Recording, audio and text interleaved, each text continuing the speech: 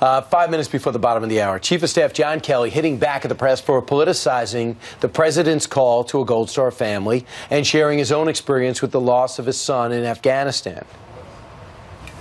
I said to him, sir, there's nothing you can do to lighten the burden on these families. But let me tell you what I tell them. And let me tell you what my best friend, Joe Dunford, told me, because he was my casualty officer. He said, Kel, he was doing exactly what he wanted to do when he was killed. He knew what he was getting into by joining that 1%. He knew what the possibilities were because we're at war. And when he died, in the 4 cases we're talking about, in Niger, my son's case in Afghanistan, when he died, he was surrounded by the best men on this earth, his friends. All right, joining us now. Joining us now is retired U.S. Marine Corps bomb tech Johnny Joey Jones, who lost both of his legs defending our country. Good morning to you. Thanks for being with us, Joey. So it sounds like General Kelly is saying those words comforted me. So he gave the advice to the president to say that to this Gold Star family. He did, and they took offense to it. They didn't like it. What's your response? Wow, context goes a really long way, doesn't it? Mm-hmm. At the end of the day, when someone like General Kelly stands up there and tells you what was said and why it was said, I believe in his integrity far before any politician involved in this crazy issue. What we should be talking about are the 4 people that died, the 4 heroes that died, Indeed, and how we can prevent that from happening again. Not some made-up controversy because, oh, by the way, I've listened to President Trump for 2 years. He rarely puts things into the words of a politician. That's how he speaks, and if there was any misunderstanding as to what he meant, a phone call or an inquiry could go a long way before we drag this soldier's name through the mud, literally, over a phone call. Sure. He deserves better than this. All 4 of them deserve better than this, and it's disgusting. Johnny, you just said it's a made-up controversy. Why do you say that?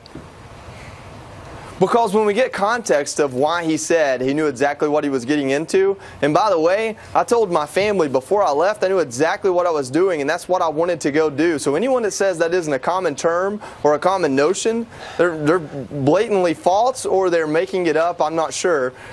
So I can't tell you what was said on that phone call. Right. And quite frankly, it's none of my business. Mm-hmm. I want that Gold Star family member to feel consoled, but I also want a congressperson to get the facts straight before she goes to the media and jumps on an opportunity to make this a partisan issue.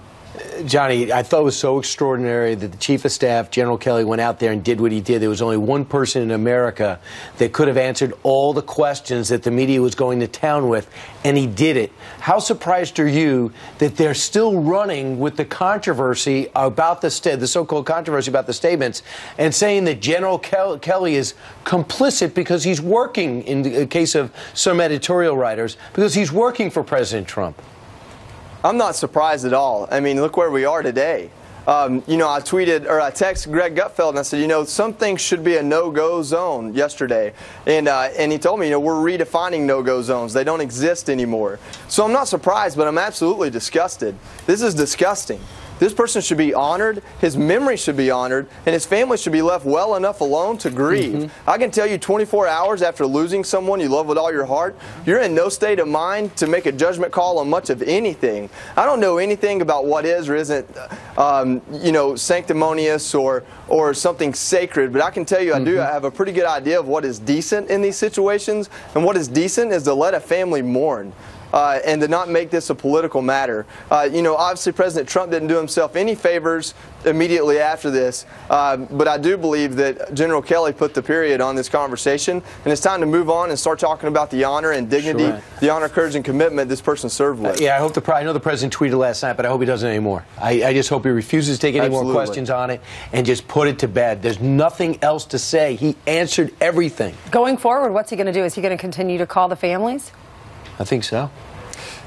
You know, when I listened to General Kelly, I I kind of hope he doesn't. I hope he writes letters so they have something to look back 30 years from now, and he lets those closest to the heroes make those calls and make those words. I can tell you, I've laid on a battlefield and watched my brother take his last breath. It took me 7 years to face his wife, and today it would be just as hard as it was that day.